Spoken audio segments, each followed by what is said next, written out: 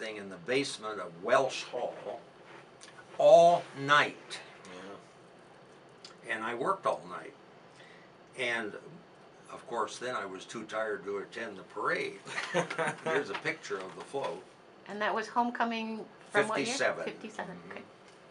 Yeah, we're still in Welsh. And this is the honors convocation that's unrelated to theater.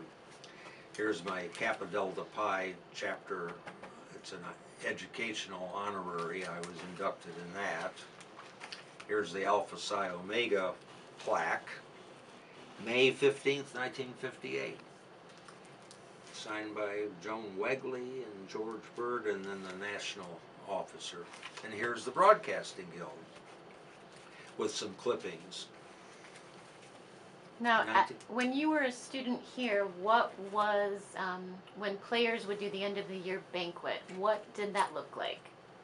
Well, I think originally we did them at the Huron Hotel. It was still functioning as a real hotel. Later on, it functioned as a hotel, but not the kind you would want to stay at, as I understand it. Right. But you had an MC, and you had various people making presentations saying, well, here's the best actress award, and they would open an envelope, and there was usually comic stuff. As I said, I got the fake telegram another year.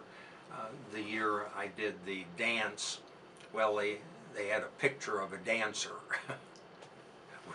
with a caption, which was done in fun, of course.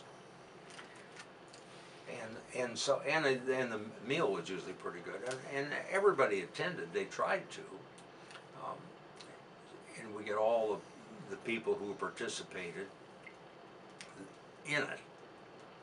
And we had, a lot of people who did a lot of work. There were some people who didn't get in very many shows, but they worked on every show.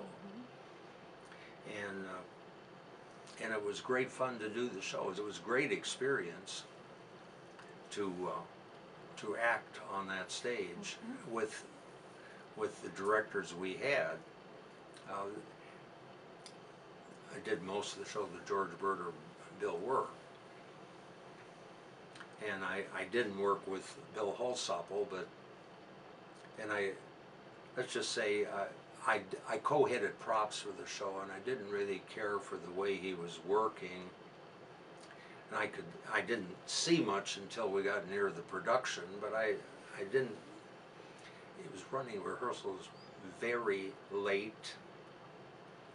And when he did Tea House, they had a minor technical rehearsal. They had a minor problem, had to stop, and it was already 1:10 a.m. and he took a coffee break. Wow. That kind of thing. Was there any regulation at that time for how rehearsals were structured? I mean, could they just have rehearsals anytime they wanted, just keep Well, students? I think the directors pretty much did their own thing.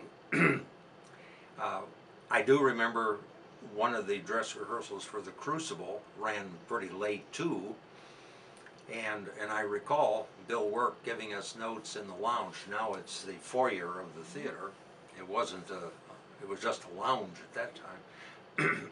And it was like 1:20 in the morning, and his final comment to us, well, now go home and get some rest and keep up your schoolwork. And I thought, if it's 1:20, you're not going to be able to do either one of those. Yeah. And it taught me as a director to be very aware, particularly in the college scene, very aware of students' time. So when I directed at Defiance College, as I did for 17 years, I usually started my rehearsals at 7 o'clock in the evening and quit at 9 or 5 minutes after, and I did not take a break. Because breaks, 10-minute breaks tend to end up being 20-minute breaks, and people lose focus. So I rehearsed for 2 hours and they could go home at 9 o'clock. And I thought, and I did the same thing in high school. I would try to get it done as quickly as possible. I teched a show at Defiance College for the choir director who was directing 2 by 2, And usually